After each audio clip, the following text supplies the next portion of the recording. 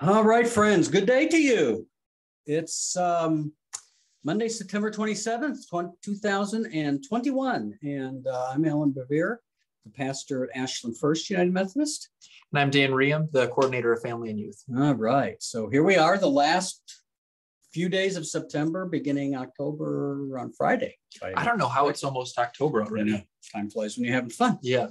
So anyway, yeah, but the weather's been really nice, and I'm loving it. Feels like fall. It feels like the best season. Have a good time. Well, fall's officially here, so it is. So let's get into the calendar. Tomorrow, weekly scripture begins at 10 o'clock at downtown Perk, 10 to 11, led by retired pastor Roger Moore, and he will be doing 5 to 7 weeks. We'll see how it plays out near the end, but on the book of James.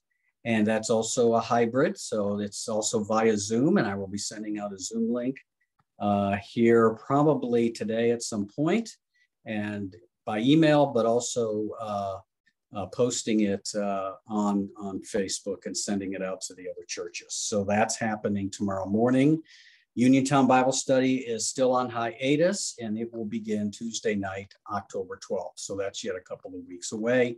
And that will be a 4-week study in the book of Ruth, led by Reverend Kyle Gould, who is the pastor at Christ United Methodist Church. So that's Tuesday.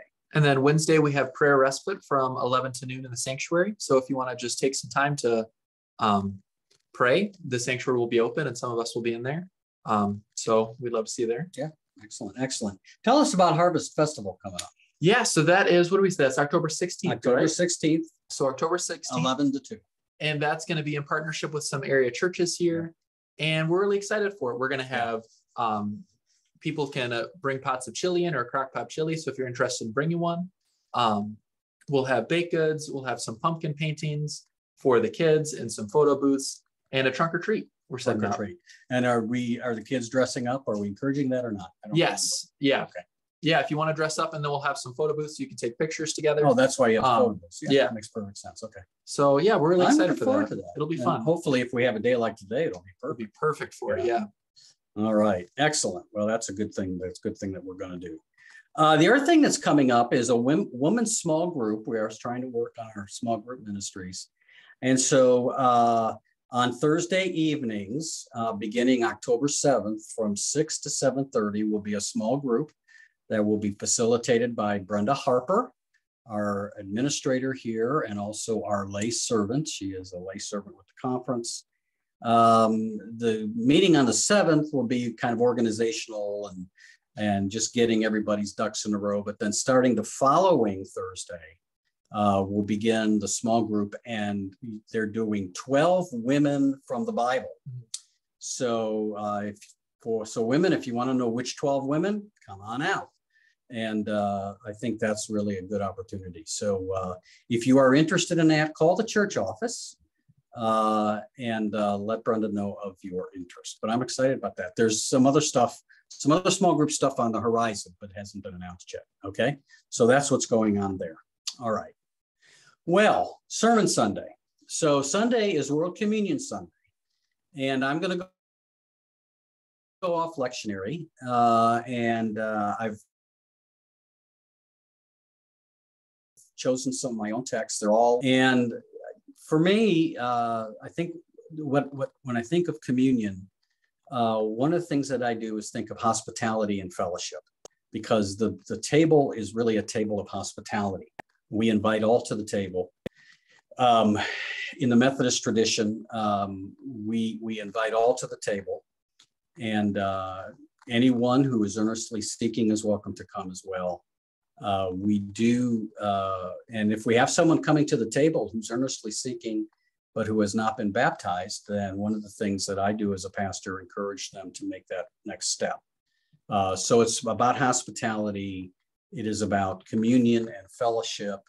And so I think that's what we're gonna talk about Sunday, the hospitality of the table. That's not the title of the sermon. The title of the sermon is Watery Soup and Strong Coffee. So if you're interested in finding more about watery soup and strong coffee, come and join us Sunday, either in person or online. All right. Now, Daniel, what is on your mind today? That's a good question. I think I've been thinking a lot about prayer. In part because Lindsay and I have this prayer class coming up, which actually our first one is this Sunday on Zoom. Yeah. But yeah, I've just been thinking a lot about prayer. I've been reading quite a bit about prayer and different people and what they have to say about it, and just thinking about just like the contemplative practices and what it looks like, just to, because it's easy to, I think, get so focused on doing and the things we have to get done and our, to-do lists. And it takes time to be able to say, I need to slow down, I need to stop, I need to rest, and just acknowledge the presence of God here. Yeah. I think especially as people that work in ministry, it can be easy to think a lot of the job focuses on what we do. And it can be easy to forget to just stop and be. Yeah. And when we need to do that in Jesus, I think to myself that, if Jesus had to take time to get away to pray, then so do the rest of us. Yeah. Right. I mean, if Jesus needed it, so do we. And it was right when the crowds start looking for him, right? Right when people needed Jesus, Jesus is like, actually, I'm going to go pray. Yeah. And the task is not to fit prayer into our schedule. Yeah. But to make it part of the schedule. Yeah. Part of the routine. Good. I like that. Yeah. So that's what I think your prayer, you and Lindsay I think the prayer thing is going to be great. Yeah. So I know we're excited for it. Yeah. All right. Well, on that note, why don't you pray? All right. Thanks. Well, Lord, we just thank you for this week and for all that you have in store for us this week. We thank you for this day, and we ask you to just bless the minutes and the hours and help us just to keep our focus on you. And instead of just trying to find time or to squeeze you in, Lord, that we would make communion with you a priority. That would be the heartbeat of our life. Lord, we pray that you would just help us to know you more and to love you more and to represent you well in all that we do. Amen. Amen. All right, friends, have a great day.